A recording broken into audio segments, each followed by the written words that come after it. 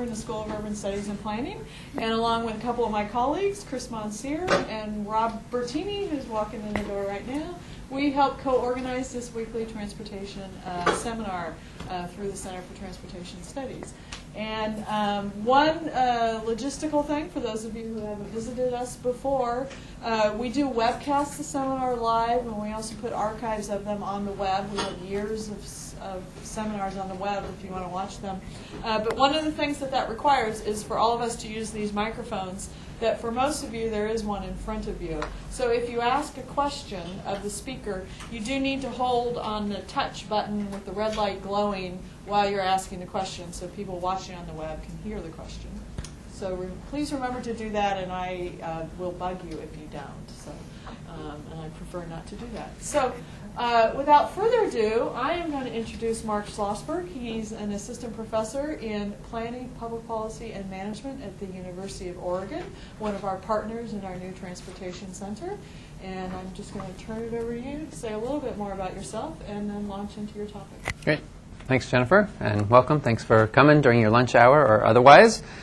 So I'll just give you a little bit of background about me to begin with. I was a DJ as an undergraduate, which has nothing to do with today's talk, but sometimes it's nice to relive your gloried past. And so anytime I get a chance to remind myself of this picture, I do. So I have an undergraduate degree from the University of Texas in marketing, a master's degree from San Jose State in planning, and a PhD from the University of Michigan in planning with a minor or certificate in transportation logistics studies. In between my master's and my PhD, I was a Peace Corps volunteer in Fiji as a rural development advisor for 1 year, and for the second year I was working with a counterpart to develop the first GIS base map for census mapping in the country. So that was kind of neat. I've been at the University of Oregon. This is my 5th year, so I've been there 4.5 years. I'm the director of the undergraduate program, and I'm also the U of O's representative to this new University Transportation Center, which is the collaborative transportation research center in Oregon between Portland State, Oregon State, the University of Oregon, Oregon Institute of Technology. So I'm still learning the players in the state, but I'm looking forward to that partnership and the work in transportation that's going to be happening here. It's pretty exciting. So if you have questions about me later on, feel free to ask. I don't know much music since 1991, so don't ask me about music since 1991.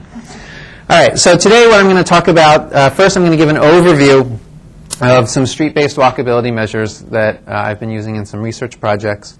And I'll be showing some examples of how to apply those measures to both transit-oriented developments, and have a couple Portland examples, and also to school issues of how kids get to school using 4 middle schools in Oregon. I'll talk about some additional research on the school issue with how kids get to school and the relationship between their physical activity and the urban form. And finally, I'm going to conclude with outlining a new tool or a new approach to gather data around urban form and the walkable environment using handheld GIS on a PDA. So the initial descriptions of walkability using streets is going to be a little bit more simplistic, and then at the end I'll add some nuance and some more complexity into how those measures can be used. So a few of these slides some of you may have seen before, especially if you've ever been in the room with Michael Ronkin, who is the bike ped manager at ODOT. So if anyone has seen his presentations, he does about 400 PowerPoint slides in 20 minutes and lots of images. So he's a great source for these types of images. But the basis of the talk today is we build all kinds of different communities, such as what you see here. And we're not necessarily building them with walkability in mind or how you get from one place to the next. So the way we build places, we take what should be a fairly short walk from my house to your house, and to get there requires such a crazy route that it no longer becomes possible, really, for walking. Imagine yourself as a parent allowing your child to walk from a friend's house in the suburban neighborhood. That freedom for both you as a parent and for the child becomes reduced or eliminated because of the way that we build our neighborhoods. And of course, there's all different kinds of ways that neighborhoods are built, and the way that the streets are created and the pattern and the placement of those streets really form both the space of the neighborhood and the capacity to get around within the neighborhood and from your neighborhood elsewhere. So there's all kinds of different models of the way that they're built.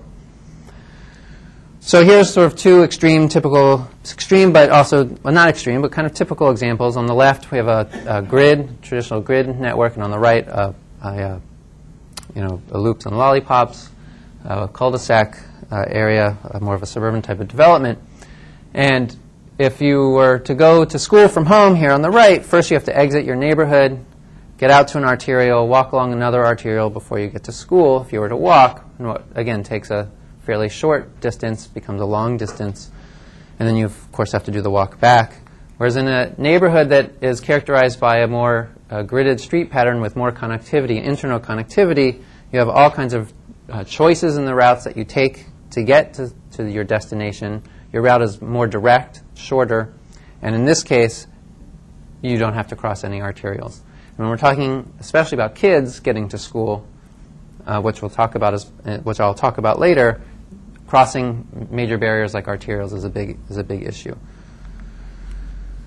So there's all kinds of different ways that the streets have been laid out, and there's all different kinds of ways that you can assess and evaluate and measure those layouts. So of course you can do the visual representation, but you can also pull out the intersections and look at the pattern, distribution, and types of intersections, 4 ways, 3 ways, where the cul-de-sacs are. You can measure the linear feet of streets in an area, calculate the density of intersections per square mile, etc. And I'll go through a few examples of what I've been doing to look at transit-oriented developments in areas around school using these types of basic concepts. So for this presentation and for the work that I've been involved in, I really believe that streets and the street network provides a really good basis to evaluate walkability. Now we know that not all streets are walkable and not all places that you walk are along the street. So if you have an off-street pedestrian path, for example. But for the most part, streets are the core places where people are walking to get from here and there.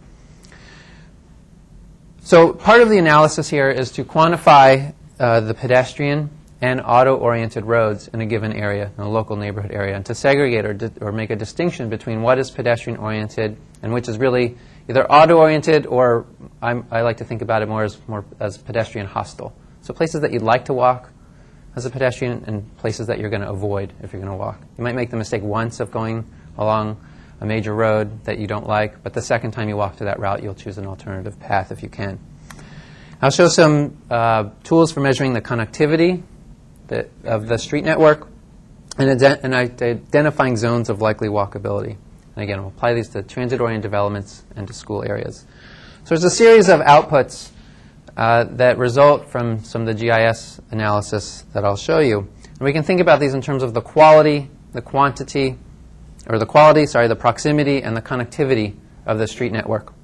So from the quality perspective, we can classify streets as pedestrian-friendly to pedestrian-hostile as sort of our most simplistic measure by measuring the miles of minor roads versus major roads. What's the ratio between minor roads to major roads? And what's the density of maybe minor or pedestrian-friendly roads in a per square mile, for example? A proximity type of analysis, I'll talk about something called a pedestrian catchment area and an impeded pedestrian catchment area. I'll give definitions in a slide or two.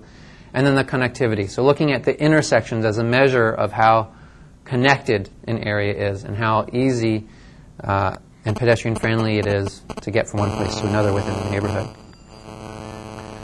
So the first and sort of core piece that I want to introduce here is the idea of classifying the streets into different categories for the analysis. And this is distinguishing, again, between pedestrian-friendly and pedestrian-unfriendly or hostile roads. And so you can imagine a situation in any of the neighborhoods where we live where if you look at all the streets, you look something like that, or if you categorize them as, in this case, neighborhood streets versus arterials and collectors, which in the bold, if we were to say all collectors and arterials are not friendly places to walk, and I know that's an overstatement, but if we were to state that and remove those from our universe as pedestrians, as places we're not going to walk along, then you get an actual street network that looks something like this. This is actually the Beaverton just south of the Beaverton transit stop. And so you get an area where you're south of the transit stop, but to actually do the transit stop, you can only do it by walking along and crossing sort of these pedestrian hostile roads. And at least in the Beaverton example, they aren't so nice to walk along.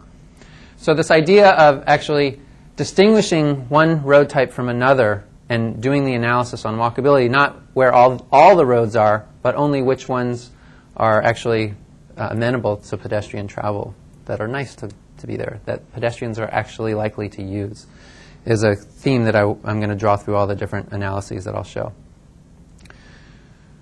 So we could look at all the intersections and dead ends in an area. So using GIS, we can calculate, visualize, and quantify the density and the placement of intersections at dead ends across space. So this is actually the Lloyd Transit Center right here. The circles are all the intersections, and there's some triangles here that are dead ends. And this is based on all the streets where all the intersections are dead ends. If we were to remove the streets that you wouldn't walk along, you get something that's a little bit different. So you have these areas where, over here you have intersections, right? So you have a neighborhood road crossing an arterial. But if you were to remove that arterial from a place that you would walk along, so you're not going to be able to walk along that when you're going north and you get to this arterial, it's not a true intersection for you as a pedestrian. You can cross through it, but it's no longer an intersection. So if you have to get over to this area, you might walk up and across on a more pedestrian-friendly street and then go hook up instead of going up to the arterial and moving over. So it reduces the number of intersections in your calculation and in your density measure. And the same thing with dead ends, where you'd have a T intersection where a neighborhood street would dead end into an arterial. Effectively, that becomes a faux dead end to you as a pedestrian. And I've been trying for 1.5 years to come up with a better term than a faux dead end, and I've been putting the challenge out. So if you can think of a better name than a faux dead end, let me know.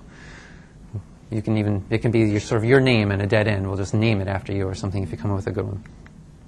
So you could take the density of the intersections and as a visualization tool, create this type of surface map based on the density of, in this case, 3- and 4-way intersections. And so this is a Renko station, and there's been some more build-out just south of the station since this data was put together. But the darker colors are places with high internal connectivity of the street network. And so you can see the areas of high sort of walkability along that measure and the relationship between those areas and where the transit stop is. You can also identify where the holes of the street connectivity exists. And Renko Station is pretty interesting because the big walkable area in the initial part that was built is up here between 1/4 and 1/2 mile, and much actually extends beyond 1/2 mile from the transit stop. I know a lot has been built down here since this study was put together. So this is a way to visualize the connectivity of the area. So then you can do an analysis or look at sort of the zones of likely walkability with something that's sometimes referred to as a ped shed, or something that I'm calling a pedestrian catchment area and an impeded pedestrian catchment area. And basically, if you take the assumption that you can only walk, people are only willing to walk 1/4 mile or 1/3 of a mile or 1/2 mile from a transit stop to access that transit stop, you get this nice circular buffer. So what's going on within 1/2 mile of the transit stop? So there's an area of that circle. But really, we can't walk wherever we want to walk. We have to walk actually along the paths that are there, the street network. And so you walk along these paths, and if you were to walk that same 1/2 mile, maybe you'd get to this point, you could get to this point, you could get to this point, and then you connect all those dots and you create this other polygon that you calculate the area. And you divide the area of that walkable area along the street network by sort of the theoretical area of just as the crow flies, and you get a ratio between 0 and 1. So the higher the number, representing sort of the greater the street network gives you coverage to access the maximum part of that circle, the better. And so a number between 0.5 and 0.6 seems to represent an area where the street network actually allows you to reach out close to that theoretical circle. The difference between a pedestrian catchment area and an impeded pedestrian catchment area is that with the PCA, you use all the streets. With the impeded pedestrian catchment area, you repeat the the calculation, but only using those streets, those pedestrian-friendly streets. And so here's an example. So imagine a quarter-mile circle, and then this is the half-mile circle. So along the street network, using all the streets, this light gray is how far you can go from the Lloyd Transit Center. Transit stop of a quarter mile. This outer polygon is a half mile using the streets. If you were only to use, say, the pedestrian-friendly streets or avoid the arterials, then, of course, this whole southern area is cut off because the only way to get north of the freeway south is on a pretty major street over the bridge over the freeway. And so you get this area now that's cut off. So rather than thinking that actually this is our whole entire catchment area of that transit stop, now there's a refinement of what we might think is that potential area. And what that can tell us as planners or policymakers is that this is an area that could probably use some good urban design to mitigate the potential hostile effects of sort of being a major auto corridor. So you get this truncated walkable zone due to the presence of the auto-dominant roads. This is the same idea, but just overlaid, that the pedestrian catchment area in this particular example would be this whole area, so the purple plus the orange. When you take out your capacity to move this way on that major road, it reduces the zone of walking. So you have to sort of cross over and then across to get to some of those areas. So you can look at all these different types of analyses at the same time using sort of small multiples, small images of multiple types of analysis to try to understand how a particular area is performing in terms of its walkability using these types of measures. So you classify the streets into friendly and hostile pedestrian roads, do these different analyses, and take a look.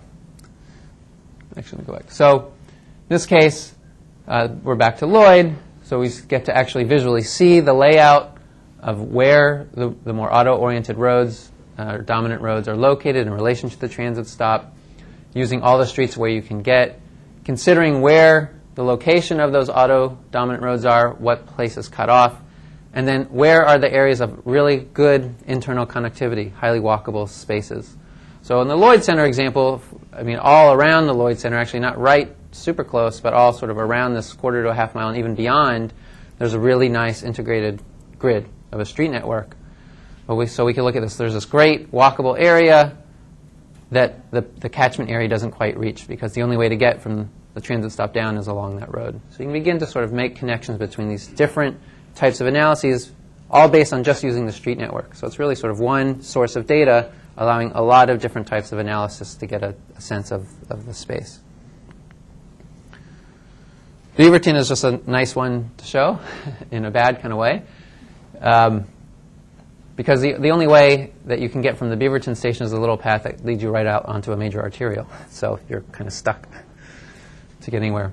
That said, again, south of the transit stop is their old downtown part of the area, and it's a really nice walkable grid. But to get there, you have to cross and navigate through this network of streets that really are a barrier, really are a barrier. So I'm not going to go through these numbers other than to say that there's all kinds of quantitative output that you can calculate from this. So minor road miles, major road miles, intersection density, dead-end density, and impedance-based intersection density, so the intersections when you take out the hostile roads. And you can start to make some calculations and either develop thresholds for the city or for an area of minimum standards you want to meet with these types of density of intersections, for example, or you can begin to compare spaces. So part of this original research project on TOD is a piece of it that was done by a graduate student of mine, Nat Brown, who works for Metro now, was to actually compare 11 different transit stops in Portland based on these measures and sort of rate them and from good to bad based on these different types of measures. And of course, some people like the visual, that speaks to them, and some people like the numbers, that speaks to them. So there are different ways to get at understanding how a place is performing and also communicating that information to others. And in this case, there's also sort of a before and after, how things change over time. So as you designate or improve streets in different ways, how is that impacting the walkability of the area? So it's not just transit. So there's the idea of walkability is relevant to all kinds of things.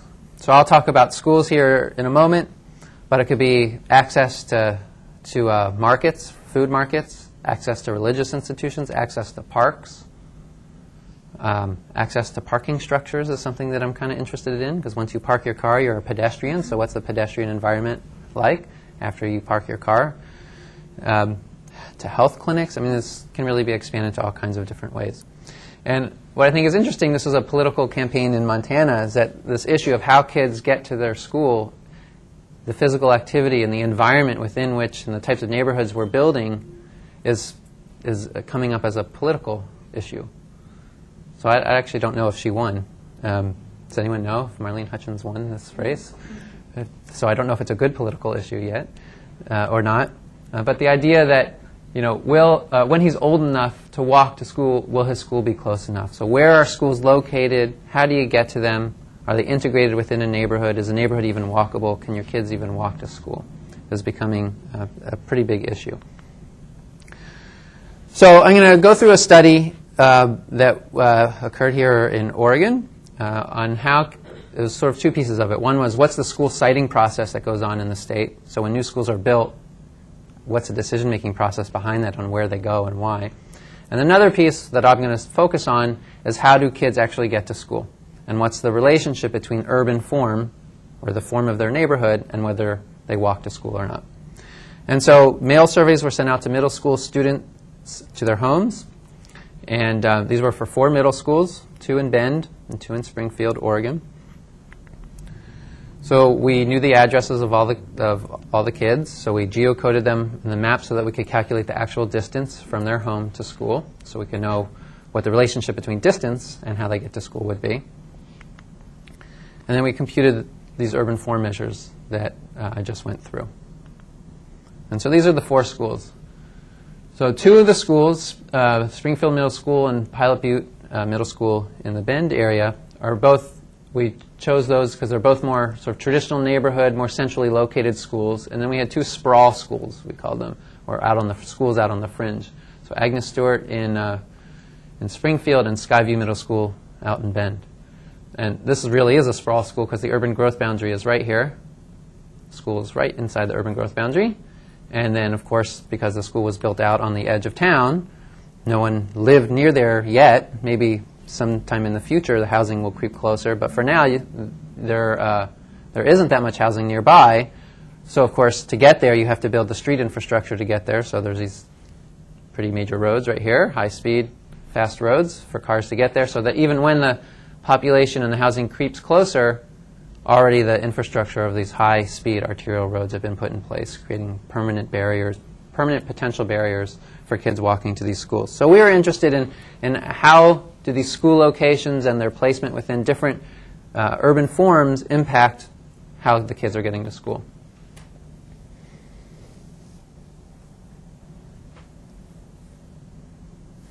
I'm just going to put this up here for a few seconds, but I'm not going to go through this either. I'll have some summary of what it all means. But again, the idea is that there's a sort of a quantitative basis to some of the findings that I'll present in a moment. And you can start to, again, make thresholds and comparisons across the 4 schools. But don't try to decipher this right now. I'll have some better things to help walk us through it. Here's a simplified version. So here's step number 1 of understanding the previous table. So you have pluses when they scored well, and minuses when they scored poorly, and circles for kind of neutral. And so in Springfield and Bend, 1 fringe school, 1 central school. And so the basic message is that the centralized schools scored well, mostly well, all well on these measures, and then the fringe schools were either neutral to negative. So after we collected the survey data and geocoded the survey responses, we divided folks into people who lived within 1.5 miles and people who lived beyond 1.5 miles. So in Oregon, for middle school, there's 1.5 mile zone around school that beyond which busing is provided. So that was our threshold of cutting off to try to understand some walking and biking behavior. And we asked how you get to school, what mode do you use, how frequently do you use that mode, and then the same thing on how do you get home from school. And interestingly enough, the walking and biking to school, mostly the walking, is different than the way home. So across all the schools, actually, both even the fringe schools and the centrally located schools, walking rates were pretty high, and the central schools were actually quite high, and much different than on the fringe schools. And the walk home, 30% of kids walking home from these sprawl schools is, I mean, that's quite high. The national average is around 13%. So even in these sprawl schools in Oregon, we're seeing a high rate of walking. In the more centrally located schools, the rates are even higher. And this was pretty fun. So, how do you explain this? Right, so when I first saw this, how do you explain that more people bike home than bike to school? And after I saw this number, the next week when I was taking my kids to school, I literally saw a parent taking a bike out of their trunk. So the parent drove their kid to school with the bike, and then the kid biked home. So it can happen. Yeah. So it wasn't just bad data entry. So just from this table and the numbers I didn't really go through, the basic message from the initial analysis was that schools that had higher walking rates also had better measurable walkable infrastructure, suggesting a relationship between urban form and walking behavior. So then we took the data sort of one step further. So instead of looking at sort of the school as the unit of analysis, we just looked at all of the individual students independently.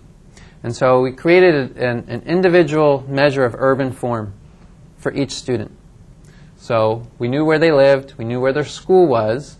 So what we did is we calculated, or we derived their most efficient, most direct path from home to school, because we didn't know the actual path that they took.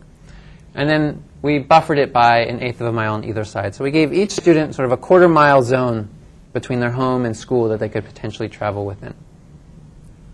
Within that, we calculated the density of intersections, so the intersections per square mile, the dead ends per square mile within their zone, and whether they had to cross a major arterial or a railroad. So was there something about the urban form in terms of major arterials or railroads that maybe got in the way of them walking to school? And these are the general results. So thankfully, there was something to say. So students, in this analysis, students with high densities of intersections in their urban form were 3 or more times likely to walk, 3 or more times. So really pointing to the impact of good connected urban form on whether kids are going to walk to school. Students with no major roads or railroads to cross were twice as likely to walk to school. So again, it's another indication of the importance of urban form. And it may not be that it's actually dangerous to cross the railroad track or the arterial. It may be a parent's influence on whether their kids are going. Nonetheless, the issue is applicable to whether the kids are making the decision or their parents are influencing it. And dead end density didn't really show anything conclusive in this. So the dead ends per square mile didn't really show up as anything important to note. And that the urban form measures that were included in this analysis didn't predict biking, which makes sense. But it's important to recognize. So we often, in the transportation area or in the planning area or in the policy area, we have automobile usage, transit usage, and ped bike, as though ped bike is the same thing. And they're really two separate modes with their own needs for infrastructure and travel. And that showed up here in this analysis, that the measures that were predicting walking behavior didn't predict bike behavior, suggesting that the measures that we used really were walkable measures and not for biking. So we asked on this survey that parents filled out, why doesn't your kid walk to school? And that's what we wanted to know. And this is so we had a whole list that parents could check off as many reasons as they wanted, and then we combined them and created these categories that seemed to make sense for us. So first, convenience. So the number one reason why parents didn't have their kids walk to school was just out of convenience. So this could be parent going to work in the morning, drop their kid off on the way to school. It's just easier to do rather than walking the kid to school, then coming back home and going to work. Or maybe it's just easier, or people think it saves time, just this idea of convenience. The urban form did come up a little bit more prominently in this fringe areas, that the urban form wasn't conducive to walking. So it was more of an issue out in the fringe than in the centrally located schools. And then what I think is really interesting, especially for the fringe schools, is that across all these different areas, convenience, urban form, school requirement, which is like you have to bring projects or carry heavy books, and therefore you can't walk, or you have to bring a tuba to and from school, so walking isn't an issue. Personal safety, physical comfort. At the fringe school, they're actually all closely aligned. I mean, there's some difference, but they all kind of gravitate around this plus or minus 20%. So the urban form is clearly an issue, but it's one of many issues that's going on here. So the idea of getting more kids to walk to school isn't based entirely on improving the connectivity of the street network or improving the urban design of the area. So then we ask the question, okay, what would it take for you to allow your child to walk to school? So you don't currently, so what would it take to do it? And again, there was a whole series of options that could be chosen, and we grouped them into these categories. Accompanied by other children, safety crossings, if there were safety crossings across busy streets, if there was more enforcement of the speed limit, and if there were sidewalks along the route, and never. Like, I would never allow my child to walk to school. So what's really quite interesting is that this idea of if my child would go to school with other children was sort of the number one reason that parents cited as allowing their kids to go to school. And it was kind of mixed between whether there had to be an adult with that group or not. So parents weren't saying, I'll only let my child go to school if there's other children and an adult with that group. So some parents said that, but other parents said, it's okay if there's no parent there, I just want my kid going with another group, so that they don't get distracted, or safety in numbers, they all get there at the same time. And what's I think is also really interesting is the number of parents who said never. So really 10% or fewer said, I'll never do it. And these are just of parents who live within 1.5 miles of school. So with only 10% saying, I'll never allow my kid to go to school, means there's really a nice window of opportunity to get more kids in active transportation to school if the right combination of interventions are there, whether they're programmatic interventions, urban design interventions, what have you. And then sidewalks along the school route were less important actually out in the fringe areas, which tend to be newer developments and probably all have sidewalks built in as part of the code, and was mentioned more in centralized areas. So you might have a nicer gridded street network, but not all the streets have sidewalks because they were built long before sidewalks were required as part of the development. All right, so what are the implications from all of this? So urban form is important for active travel to school. So I think that's sort of the key message here, that it is important, and we showed sort of statistically that it's a factor in predicting the children's walking to school. But urban form is only one of many factors influencing child's travel mode to school. And that the zone of interest of school, for school issues at least, should actually be extended beyond the typical planning ranges. So I didn't mention this before, but when we looked at the individual child level of how they get to school, the children were actually walking pretty regularly up to 1.5 miles from school, which was pretty interesting. So it wasn't the quarter mile that planners use for adults, a quarter to a third mile. It wasn't the half mile when we feel generous on what the population will actually potentially walk to. Kids were actually walking up to 1.5 miles, and at 1.5 miles it cut off sharply, probably because of the school bus kicked in. And then in terms of a policy or a programmatic intervention, the idea of a walk bus or a walk pool where a parent picks up kids along the way as they're walking or biking to school and other kids sort of join in along the way seems to be a really appropriate intervention here. So the parents saying, yes, I'd let my kids walk to school if they were only accompanied by other kids, really speaks to the potential of having this walk bus or walk pool type of effort implemented. especially for the trip to school, I should say. The trip to school is a far easier place to make this type of program work because it's predictable. School starts at a certain time and everyone has to be at the same time. The trip home gets a little bit more complicated. Some kids go to a friend's house or to after-school soccer. Some kids come home. So the coordination, the logistics of organizing a group of kids to walk home is a little bit more complicated. But at least for the trip to school, it seems to be a very appropriate intervention. And then again, walking and biking measures are different and should be treated as such. And I think we're hopefully at this time where we can begin thinking of PED and bike as different issues that require their own sets of understanding and their own sets of analysis and their own sets of intervention of programs and policy. All right, so this brings us to sort of the last segment of what I'll talk about today. And that's this. What makes a street walkable?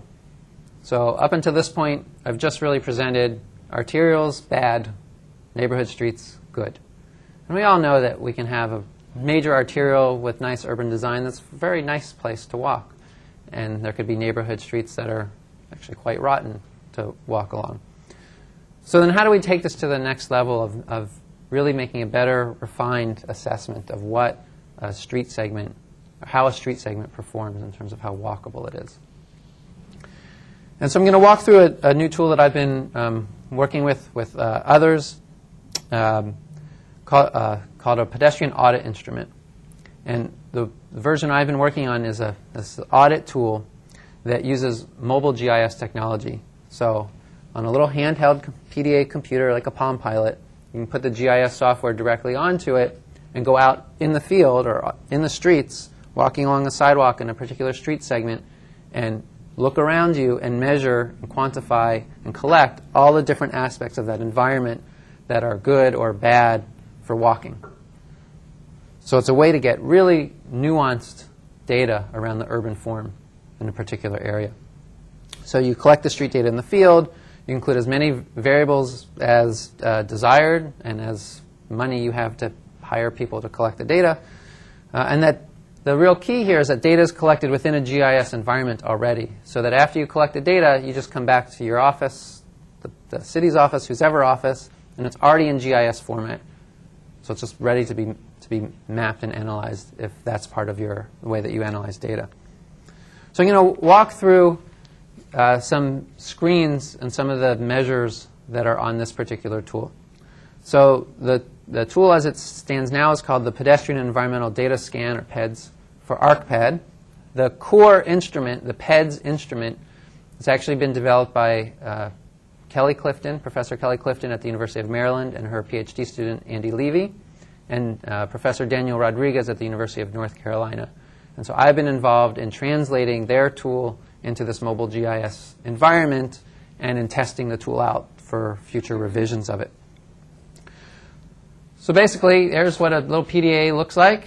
And you have, in this case, the street network on there. You essentially just tap the street. So you're in the street. You put labels on here. You know that you're actually standing on this street. You tap the street, and up pops some data entry screens. There's actually, in this particular tool, there's 12 different screens.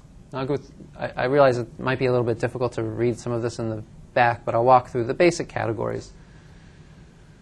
So in this case, start off with some subjective questions. How attractive is the street for walking? How attractive is it for biking? How safe do you feel walking here? How safe would you feel biking here? So subjective questions. What is your perception of this space? Actually, before I go on with all the other tools, there's many different ways we can think about applying this type of work. So asking subjective questions like this makes some people very uneasy. How can you ask subjective questions? Because you can't generalize out, because your perception is different than your perception, which is different from my perception. And in some types of analysis, that's true. That's a problem. But people's perceptions of how they interact with the environment is very important, especially when you're talking about community-scaled types of analysis, so such as the area around a school. How people who are going through that environment feel can be really valuable, more valuable whether there's sidewalks or how wide the sidewalk is or whether there's street trees. So from a community-based, sort of bottom-up type of process of collecting this type of data, those types of subjective questions could be quite important. All right. So what's the segment type? This is a low volume road, a high volume road, an off-street path. What are all the different land uses along it? Single family, multifamily, mobile homes, restaurant, commercial, industrial, vacant. Is it vacant? Is there recreation along the path? What's the slope of that particular road? Is there a dead end at the end of the segment? What's the type of path? Is it a dirt path, a paved trail, sidewalk? Is it made out of asphalt, concrete, brick, stone, gravel, dirt, sand, etc.? Are there obstructions in the path, like utility poles in the middle of the sidewalk, trees, parked cars? What's going on when you're walking through that space? Are there crossing aids at the end of the segment or in the middle of the segment? Is there a sidewalk, and if so, is the sidewalk complete? How many connections are there either at either end? Can you go straight and both right and left? And is there maybe a mid-block crossing? This is a way to capture all the different route choices you have as you're walking through space. And what's the condition of the sidewalk here? Let's see, what's the condition of the road, number of lanes, what's the posted speed limit? Is there on-street parking? Because that's a buffer between walking and the flow of traffic. Do you have to walk through parking lot to get to housing, apartments, commercial businesses from that sidewalk? How many driveways do you need to cross in a particular section of sidewalk? So from one intersection to the next, if you're walking down a block of segment, how many potential conflict points or driveways are you crossing where you have to constantly pay attention? Is a car coming in, a car coming out? So those all impact sort of whether you want to walk a certain route or not. Are there traffic lights, curb cuts, different types of pavement markings? Let's see, are there any amenities along the way? Garbage cans, benches, bike parking, water fountain. So is it actually kind of a nice, pleasant place? If you get tired, is there a place where you could sit down? And then let's see. And then the last, oh, actually I have that on there twice, don't I? Well, I forget what's on page 11. But on page 12, also included the capacity to take a digital photo of your area and have the file name of that photo embedded into the GIS database. So you can both take a picture of the area to link to all the things that you've just collected, or if you're collecting data and you're not quite sure how to measure something, you take the picture, bring it back to the office or your research team and say, I didn't know how to rate this one, I'm not sure. Or if you're publishing this in a web map form and you want to include pictures associated with different street segments, it's a way to collect that type of data. And what's neat about this tool is that you're not only taking the picture with a digital camera, but the digital camera is integrated into the PDA and the GIS system with the file name embedded into it. So it's all sort of seamlessly integrated. And this is just one example of an output that was based on collecting data in this way. So there's all these different variables. In this case, student Chris Ackerson took those variables and took a subset of those variables and created a safety rating. And real simply, using the 4 schools, just created 3 different colors, right? Green, yellow, red. Streets that were safe, streets that were unsafe, and streets that were in the middle. And real quickly, you can start to see how these different schools perform with the walkable infrastructure. So in Springfield, there's actually a fairly good network close by, and then some mediocre areas. There's a couple segments that weren't so good. In Pilot Butte, there's actually scored quite poorly. In Agnes Stewart, there's this sort of weird mix, and in Skyview, didn't do so well either. And so it may be that you don't want to have all, well, it would be nice if these were all great, safe places to walk, but in terms of safe routes to school, which is a big push that's happening now, maybe you want to try to identify 2 or 3 key routes and work on those first. So if you have a route that already has some good space on it, then maybe you focus on the segments that are just doing neutral and make that a key route so that people funnel up and on, kind of like a collector route for pedestrians. So there's all kinds of different analysis and ways that you could represent this. But again, the idea here is that we're collecting data on the walkable environment, the urban form, street segment by street segment. So you're actually outside, breathing fresh air, and looking around you as you're collecting this type of data, and really being able to collect a whole lot of nuanced data about the form. Which leads me into, I'll just talk about briefly just 2 projects that I'm working on now that will hopefully actually take these concepts to a place that maybe I can come back next year and be able to report back some findings. So the first is a follow-up to the transit-oriented development work that I showed earlier.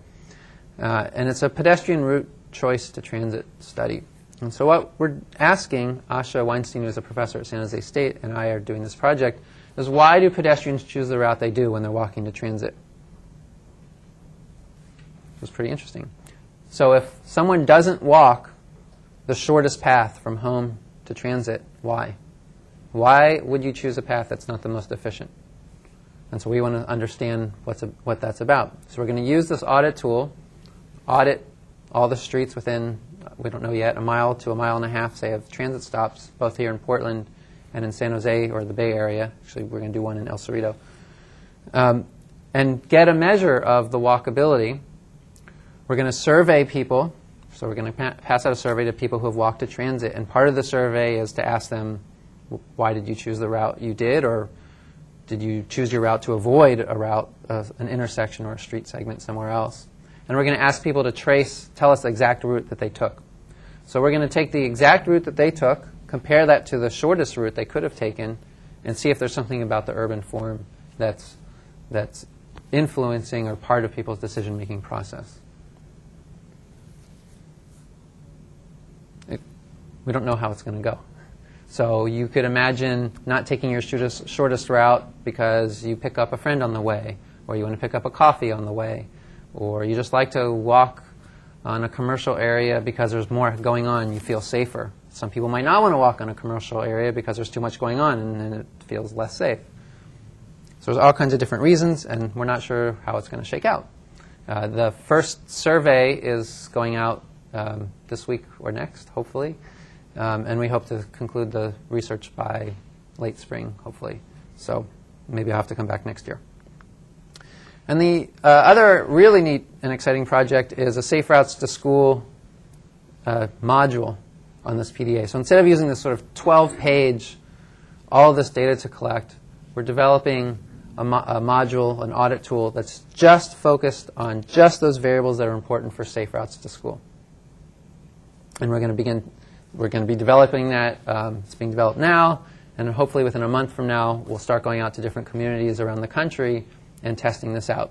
And the idea is that we'll take these PDAs with a GIS and get a bunch of them, 15 or 20 of them, go to a community, work with parents, policymakers of a particular school, and as a group, we'll collect that data. So it's not researchers going and collecting data on a community. It's a community collecting the data themselves and really not only observing the environment that the kids have to walk through, but also being involved in collecting the data and seeing the results almost instantaneously about how things work or don't work. So it's seen, we're doing that both as a data analysis approach, a community education approach, and also with this action orientation to it.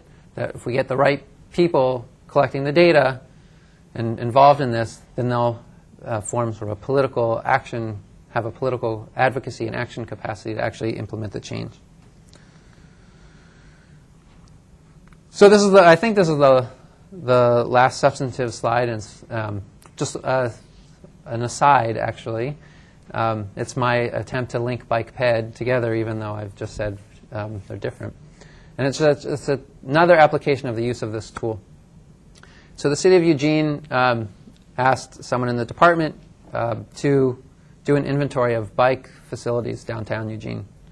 And really quickly, a student put together one of these PDA GIS forms of different data, walked the streets of downtown Eugene, and recorded where each of the bike racks were, the capacity of each bike rack, so how many bikes could you fit there, and then how many bikes were actually parked there. So there's some flaws in all of that because it depends on what day of the week and what time of the day to see how much parking there is being utilized. But you get a pretty good sense really quickly of where all the bike parking is in downtown. This larger circle represents the maximum capacity of that bike rack. The darker filled in orange represents how many bikes are actually used. So you start to get a sense of, well, where are the gaps in potential bike parking? Where might there be too much bike parking? And so it's in one day, go out and collect this data, already in a GIS format, come back, make a map pretty easily, and really communicates a lot of information. So what wasn't collected here, which I think would be interesting, is where are bikes parked that they shouldn't be. So like to a tree or to a parking meter, or where are all the sort of innovative ways where people park their bikes, and then look, plot those on top of here and see is it people just being lazy, they didn't want to go 15 feet closer, or are there places that people are parking their bikes where we don't want them, really a result that we don't have bike parking close enough. And so it's some type of data that you can really only get by walking the streets and paying attention. And this tool provides a way to collect that type of data.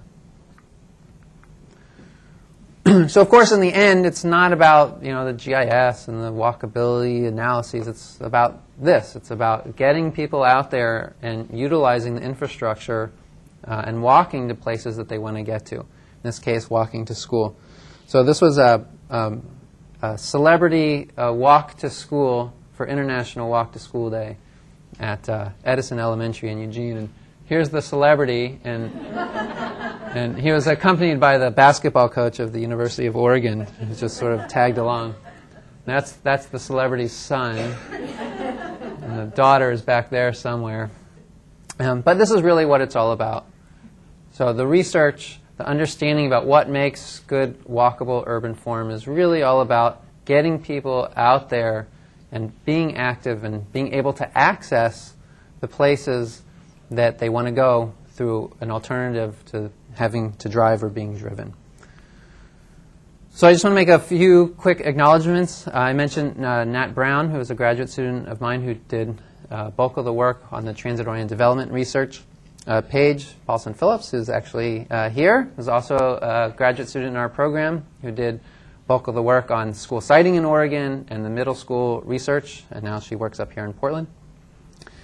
Michael Runkin, who I mentioned at the beginning, for images, graphics, and he's always inspiring to hear his presentations. The Transportation Growth Management Program in the state that helped fund the school siting issue, and the Mineta Transportation Institute based out of San Jose State, which has been funding the transit-oriented development research. So with that, I'll thank you, and if you want more information about the actual work that I presented here, to actually pay attention to some of the numbers, if you're interested, all of that is available linked through my website. So thank you very much, and we can have a discussion, questions. Open up to questions, and remember to use the microphone. I'm going to sit. Yeah. Yeah, did you use the Palm Pilots or the PED thing to look at the arterial roads, and how did they compare to how you classified them before as bad on the Beaverton and Lloyd Center graphs?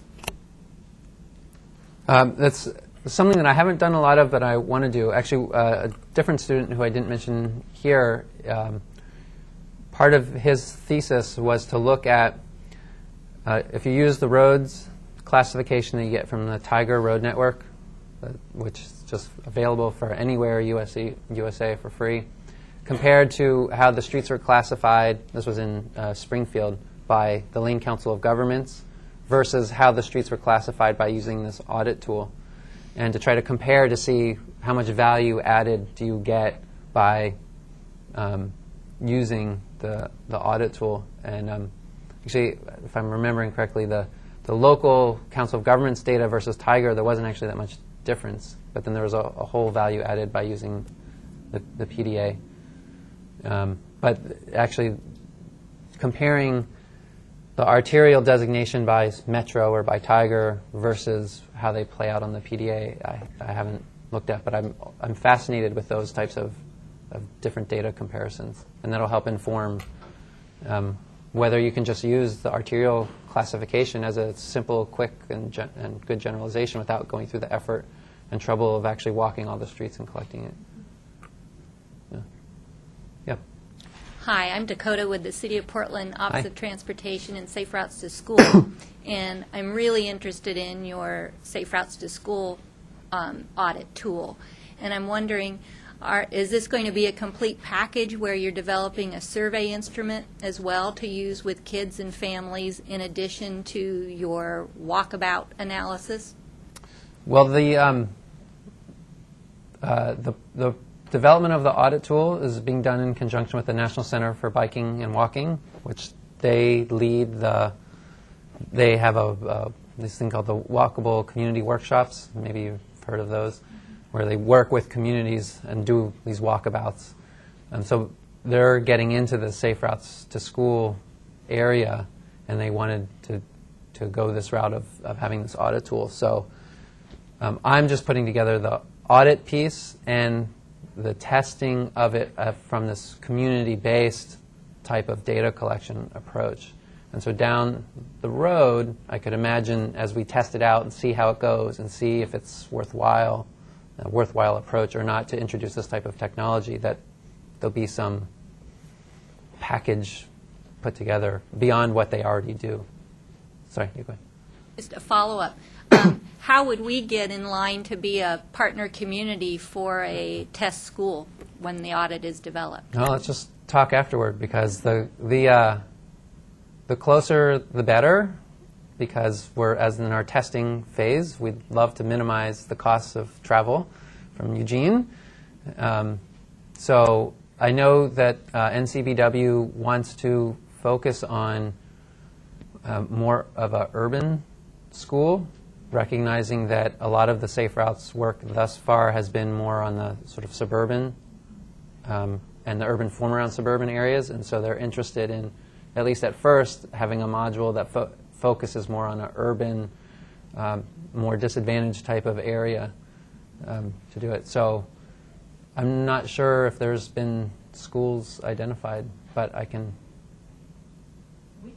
Yeah, I think that probably seems really reasonable. So let's just connect afterward. Yeah, Rob. So we have a question that came in by email from Lisa Van Winkle at LTD, who you probably know. Yeah. Hi, Lisa. And I'll read it.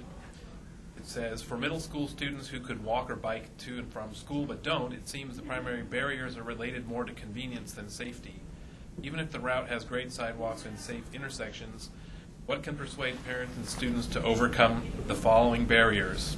And there's a list. It seems that whether or not you build it, many don't walk or bike. And some of the barriers are added time to walk or bike. Just a second here. Cool, rainy weather through much of the school year.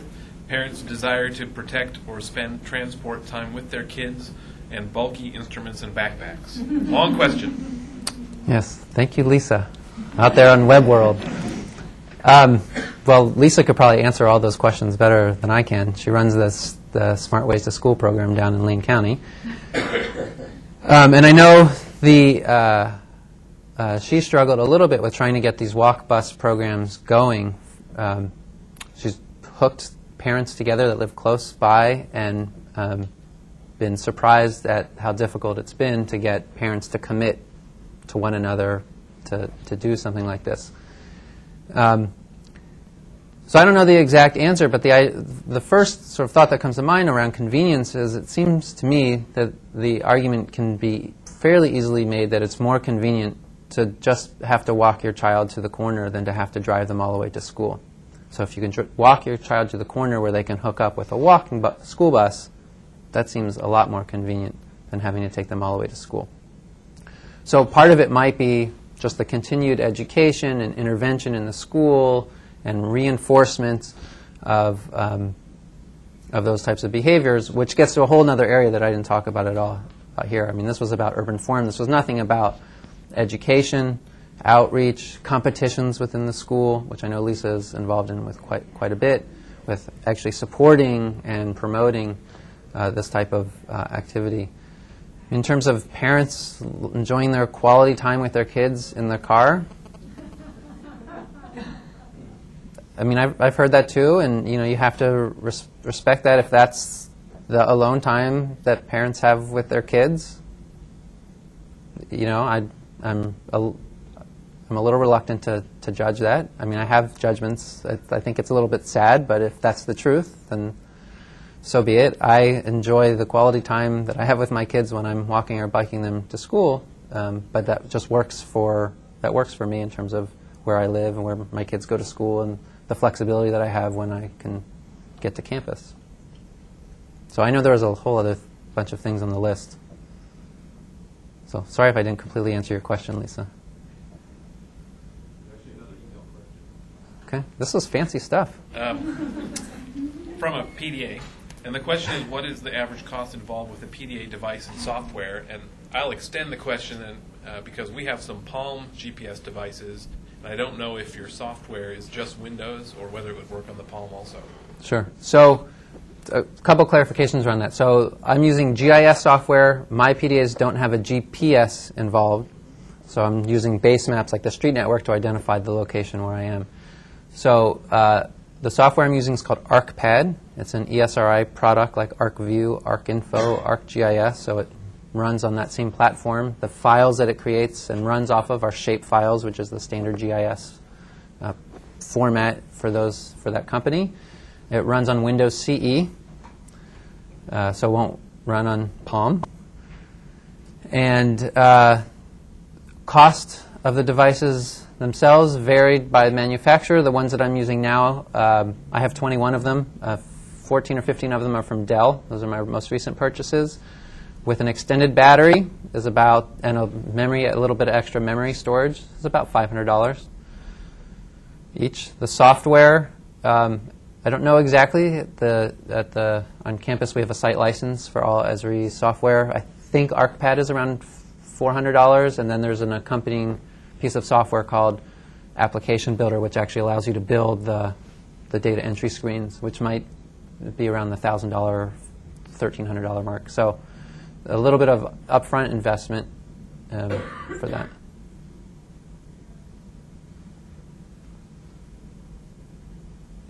Well, for schools that are interested in kind of doing something like this on their own before this comes out, the ArcPad thing comes out, and if they can't afford it or it's not available to them, are there sort of paper pencil methods available that you could talk about?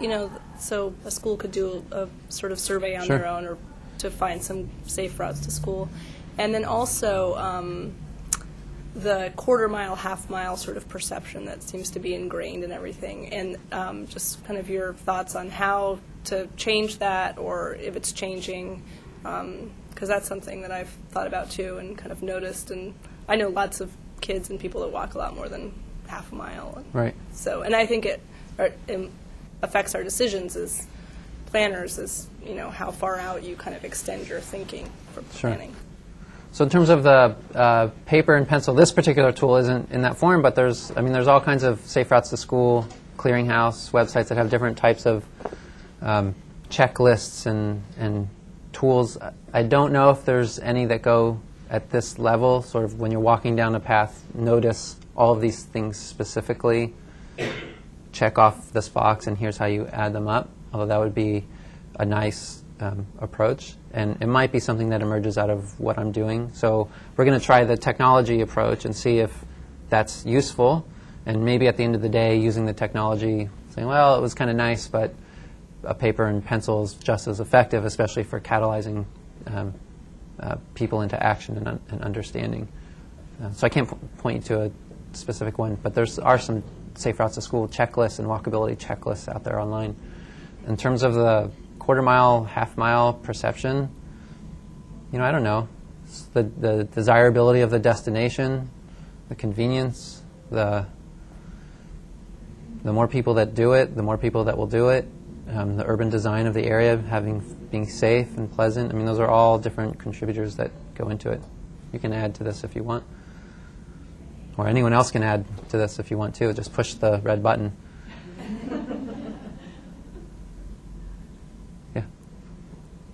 For streets that have not performed very well on the walkability index, do you have any thoughts on remedial measures that could be taken to improve them? Sure. Well, there's all kinds of different urban design and streetscape enhancements, and it just depends on what's going on a particular arterial. So it could be bulb outs at the corner, median in the middle of the road that allows pedestrian to have a safe refuge as they're crossing.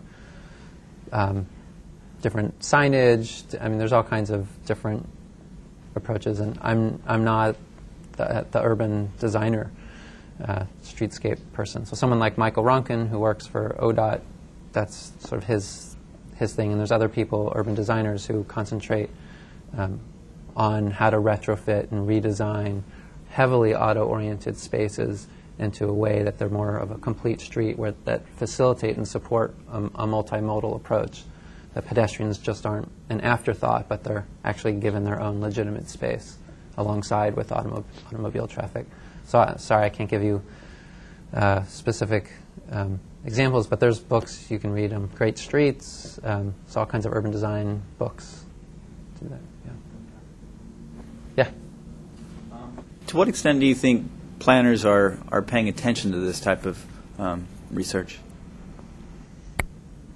Everyone is listening right now out there on the web. Are you kidding? Well, it's interesting. At least in the planning research, maybe a little bit of the practitioner side, what's really sort of pushing an increased awareness of this area is obesity and the health epidemic, and the idea that one portion of addressing that issue is how we build cities and neighborhoods, that the urban form actually does influence and have an impact on physical activity.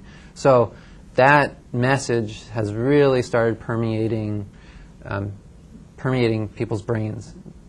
I don't know how much it's translating into policy changes yet, but if the first phase is getting people aware and starting to look at the decisions they make with that filter, I think it's starting to happen. Another piece is through the last transportation bill in Congress authorized the National Safe Routes to School program. So every state is going to be receiving a portion of that funding to implement either building projects, evaluation projects, promotional and educational projects around safe routes to school. So there's nothing like getting people to change their thinking and how they do things than money and project work.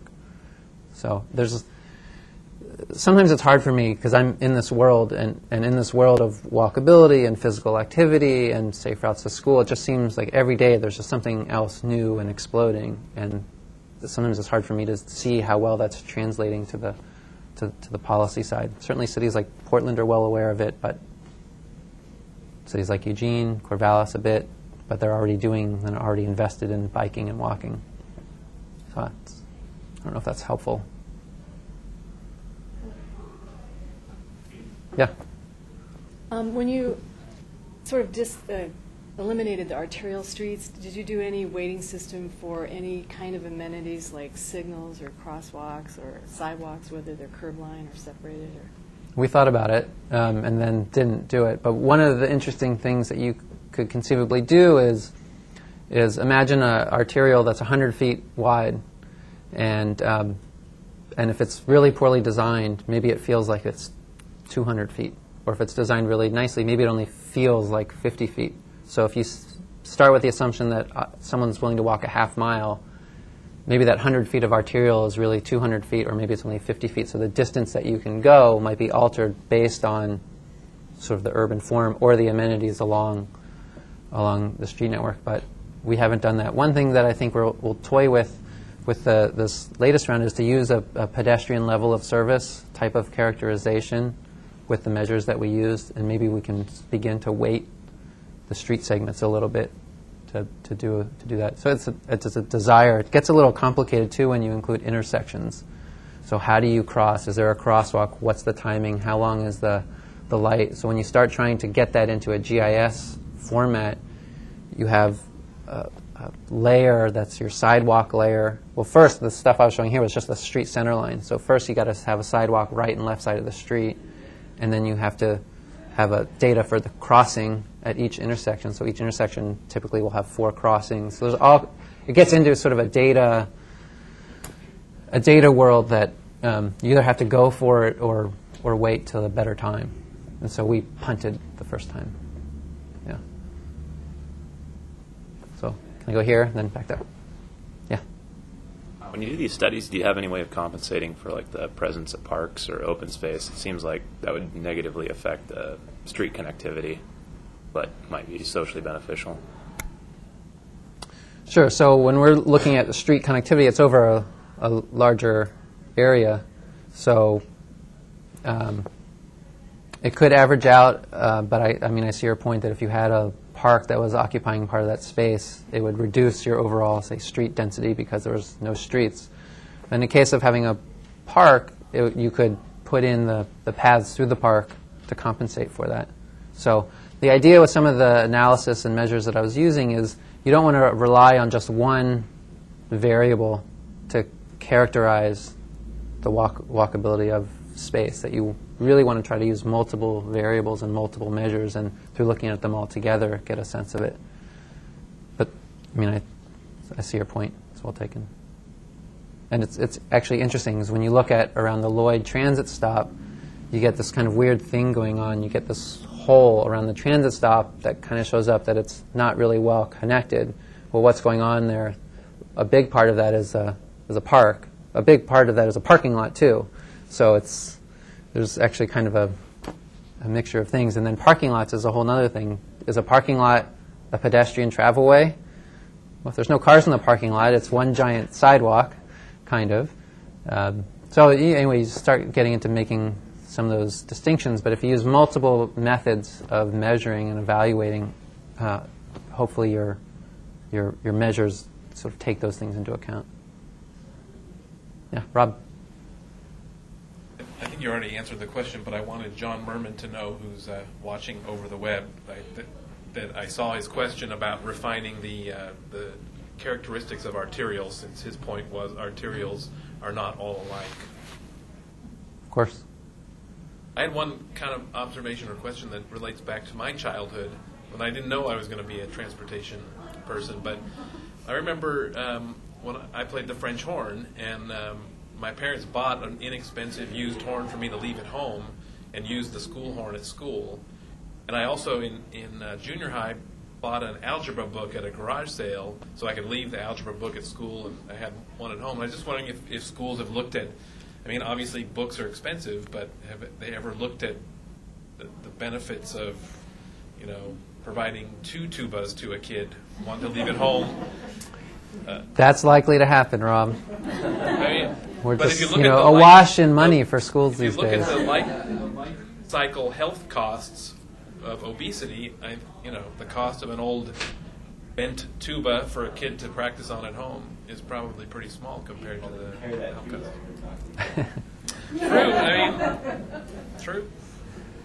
There's all sorts of related issues around school. So, as I tried to say, the urban form is but one of them, and there's all kinds of different ways to approach obesity, childhood obesity, walking and biking, and I think that's a reasonable thing to look into. I don't know of those examples doing that. I think a quicker, better place to look at is how do we decide where new schools are located, and how do we build the infrastructure around it to actually make it so that we can walk there. So when you have busing is paid out of one fund and land acquisition paid out of another fund, there's no incentive for a school to locate centrally because they don't have to pay for the transportation costs. It's a federal responsibility mostly. So there's sort of small approaches and large approaches. And I think it's just going to have to take a combination of a lot of those different things. So you had a very progressive family, it sounds like. That's good. I didn't know you were a tuba player. French horn, sorry. Yes. Okay. Well, thank you very much, Marc. And next week we have Roger Lindgren from Oregon Institute of Technology coming to speak, so we hope we see some of you then. And let's thank Marc. Good. Thank you. Thanks. We can continue the dialogue if you want.